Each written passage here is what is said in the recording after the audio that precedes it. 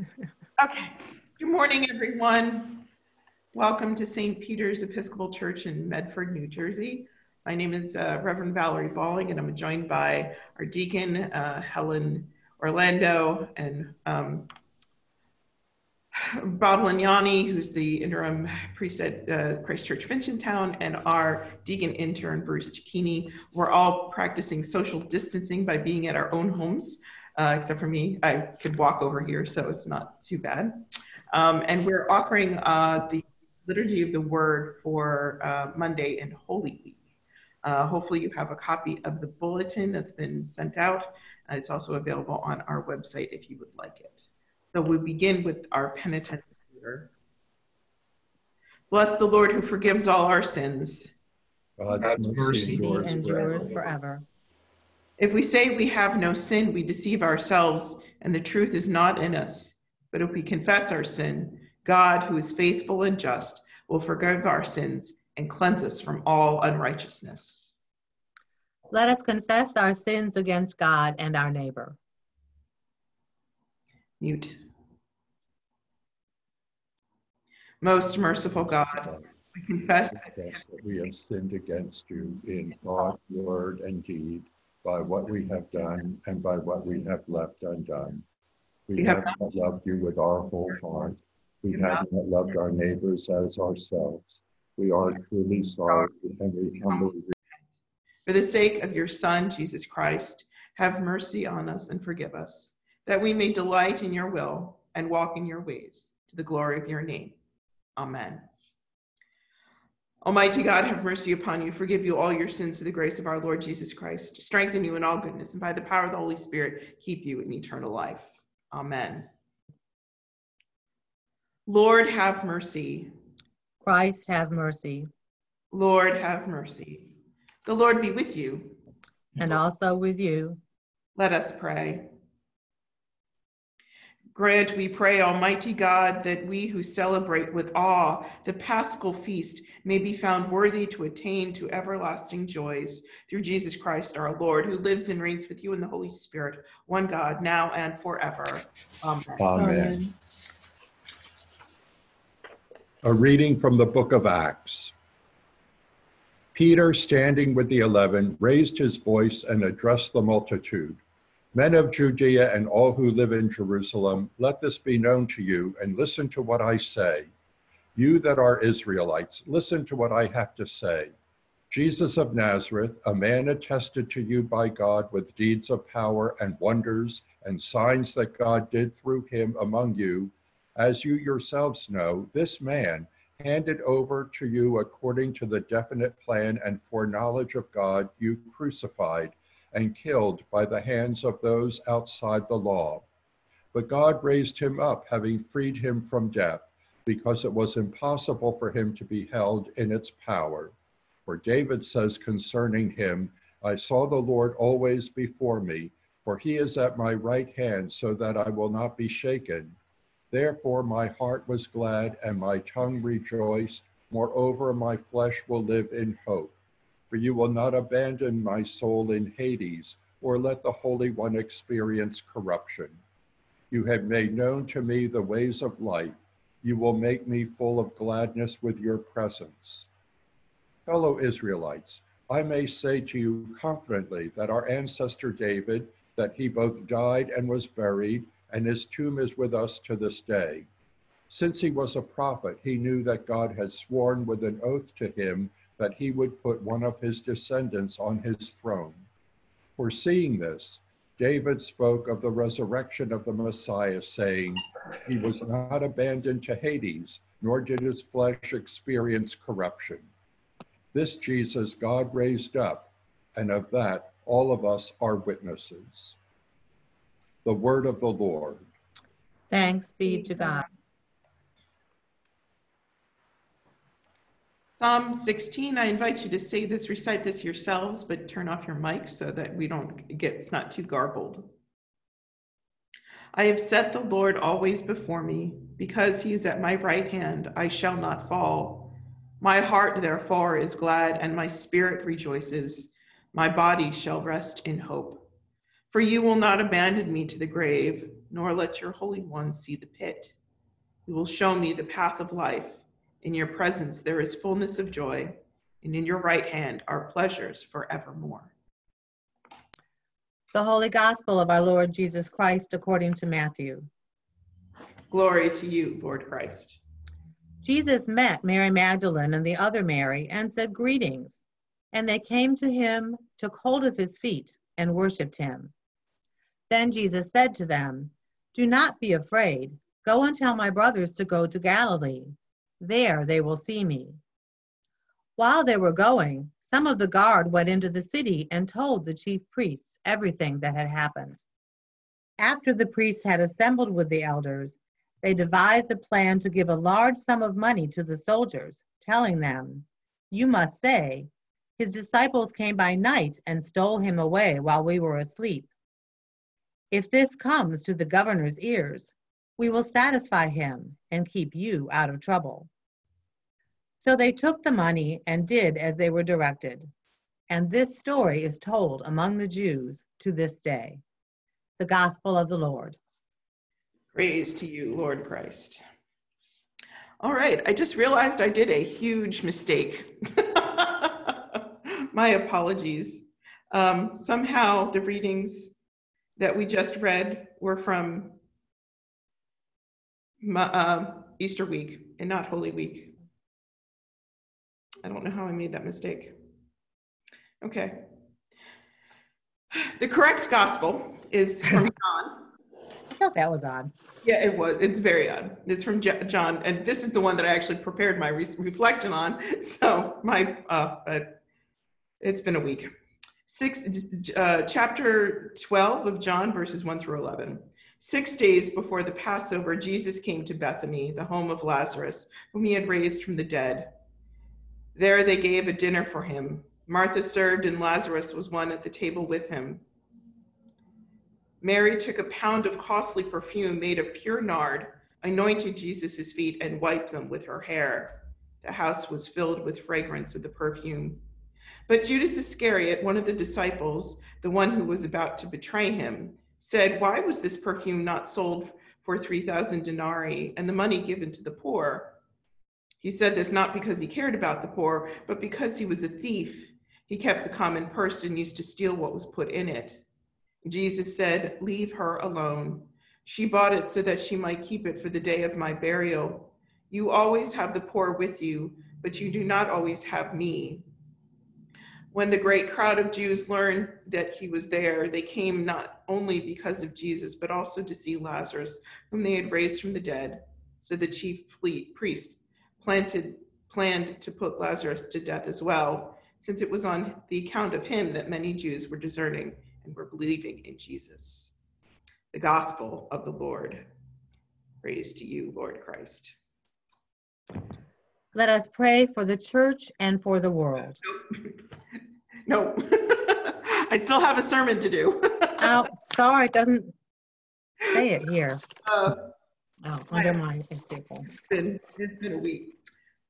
So here we are at the beginning of Holy Week, well, the second day of Holy Week after Palm Sunday. And we have this lovely image of Jesus being at home with Mary, Martha, and Lazarus. 2 weeks ago, we heard the account of Lazarus's resuscitation and how John foreshadows Mary's devotion in this scene. And it's such an important part of the narrative, of the story that John offers us. We have to remember that it is in John's gospel that says Jesus came to have life and to have it abundantly. And I think that in this time when we've kind of had to have such contrition in our lives, it's interesting to think about what abundant life means to us. How do we live abundantly when scarcity seems to be the rule of the day? When the only thing that seems to be more abundant than we're used to is time. We're used to having not enough time to do all the stuff that we want to accomplish and all the things that we want to do. And yet here we have so much time on our hands that we get bored so easily. And so I think as we move forward in our Lenten fast and in our Holy Week journey, it's a good time for us to consider, what does it mean to have abundant life? In all of the technology that we have right now, the one thing that we're still not able to do effectively or well, and perhaps it's not the best thing to do, but it's something to consider, is smell-o-vision. Because I think that we know that our olfactory senses offer us such an awesome and welcome connection to our memory. So stop for a moment and consider what your favorite smell is. What is it that when you smell it, you immediately are transported somewhere else? And for a moment, you're just filled with a sense of well-being. For me, that smell is wood smoke. It reminds me immediately of when my family would go camping when I was a kid, and how we used to snuggle up next to a fire. And it was awesome to just be kind of still and quiet, and where nothing was important but being present with each other in that moment, watching the fire. Now that I live in Medford, there's actually a lot of homes that have wood smoke heating in their homes. Not that we need it all that much this summer, but or this winter, but when I would smell it, it would just transport me immediately to that sense of home and security. So I think it's important for us for a moment to imagine what it would be like in that space, in that place where Mary was anointing Jesus's feet with nard. We probably can't understand what nard smells like. It's a rather specific smell, and not one that we're very familiar with being in the United States. It's much more of a Middle Eastern smell, but it's very consuming and very wondrous, and it brings about that spice. And for me, it's almost a mystical, magical sense. To be in a place where the only thing that was important in that moment was to share Mary's devotion to Jesus. Mary, who had already made that choice over and over again to be at Jesus's feet, to know that that was the only thing that was important at that time and in that moment. To smell and to offer her worship for her God, her King, her Savior. To even wipe the feet of Jesus with her own hair. Such devotion and sense of wanting to offer herself in pure service and love. And of course, her actions are counterpointed by what Judas Iscariot does, where his concern seems to be like what Christians should be about, the poor and those who don't have as much. And yet his sense of wanting to offer righteousness actually, we're told, dismisses the devotion that Mary shows is what the right action should be. So while we're cooped up, as we have to be in our homes with our families or others, even pets or whatever, where we're desiring so much to want to do and we're being told no, I think that's a helpful reminder for us that sometimes doing isn't what we need to do. We just need to be. We just need to be with Jesus. In this difficult, itchy time when we want to offer ourselves so much, sometimes we just need to be. We just need to be with Mary at Jesus' feet, knowing that there's nothing we can do that will stop what his ultimate sacrifice will be. And yet we honor that through our devotion, recognize that through his actions, we're redeemed. as painful and as hard as that is. So we join with Mary in that place that smells so wondrous and mysterious. Offer our tears and our hair to clean the feet of our beloved Lord. And in that moment, we can just be and know how deeply, how extremely, how abundantly we are loved. In Jesus' name we pray. Amen. Let us pray for the church and for the world. For the holy church of God, that it may be filled with truth and love, and be found without fault at the day of your coming. We pray to you, O Lord. Lord, hear our prayer. For Michael, our presiding bishop, for William, our bishop, for all bishops and other ministers, and for all the holy people of God, we pray to you, O Lord. Lord, hear our prayer. For all who fear God and believe in you, Lord Christ, that your divisions may cease, and that all may be as one, as you and the Father are one.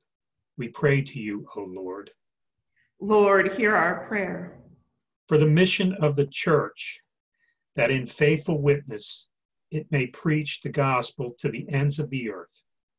We pray to you, O Lord. Lord, hear our prayer. For those who do not yet believe, and for those who have lost their faith, that they may receive the light of the gospel, we pray to you, O Lord. Lord, hear our prayer. For the peace of the world, that a spirit of respect and forbearance may grow among nations and peoples, we pray to you, O Lord. Lord, hear our prayer. For those in positions of public trust, that they may serve justice and promote the dignity and freedom of every person, we pray to you, O Lord. Lord, hear our prayer. For all who live and work in this community, especially all healthcare workers, first responders, essential workers who put themselves in danger, we pray to you, O Lord. Lord, hear our prayer. For the poor, the persecuted, the sick, and all who suffer, especially from COVID-19, for refugees, prisoners, and all who are in danger, that they may be relieved and protected, we pray to you, O Lord. Lord, hear our prayer. For this congregation, we spread apart as we are, that we may be delivered from the hardness of heart and show forth your glory in all that we do. We pray to you, O Lord. Lord, hear our prayer. For all who have commended themselves to our prayers, for our families, friends, and neighbors, that being freed from anxiety, they may live in joy, peace, and health. We pray to you, O Lord. Lord, hear our prayer. For all who have died in the communion of your church, and those whose faith is known to you alone, that with all the saints they may have rest in that place where there is no pain or grief, but eternal life. We pray to you, O Lord. Lord, hear our prayer. For yours is the majesty, O Father, Son, and Holy Spirit. Yours is the kingdom and the power and the glory, now and forever. Amen. Amen. Peace of the Lord be with you. And also with you. So friends, that concludes our worship for today, as messed up as it was. I apologize. We will have the correct readings for tomorrow's liturgy, and I hope you'll join us then. Until then, God bless and live abundantly. Bye.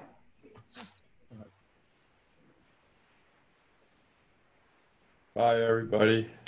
Bye. Bye, Mark. We'll see you tomorrow. So I will double check the readings and make sure that we have the correct reading for tomorrow. My apologies. I don't know what happened with that. I think we're pretty good for tomorrow. Okay. I just want to was doing so many bulletins. I think I just messed up that time. I just wanted to say that your sermon transported me to that room. Yeah. That fragrance is great. Thank you. Great. Appreciate that. Yeah, good sermon, Valerie. Thank you so much. If everything else was messed up, at least that made sense. No, And that I was- forgot to That was record really it. good. At least you prepared the sermon for the right reading. Even I though did. We got two gospels, so. And Yeah. she got to give it even though I Yay. cut it off. I staple my papers together and the part that's the sermon was under the staple. So you saw me ripping my papers apart. Well, Can I I think ask a practical question just